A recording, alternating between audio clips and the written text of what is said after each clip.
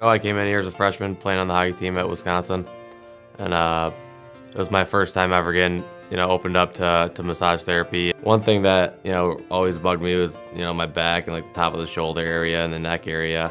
I'd always have her, work on that area for a while, and it's a pretty sensitive spot, but it felt great when it was done. It's one of those things that, it might hurt while you're getting it, but at the end you feel great.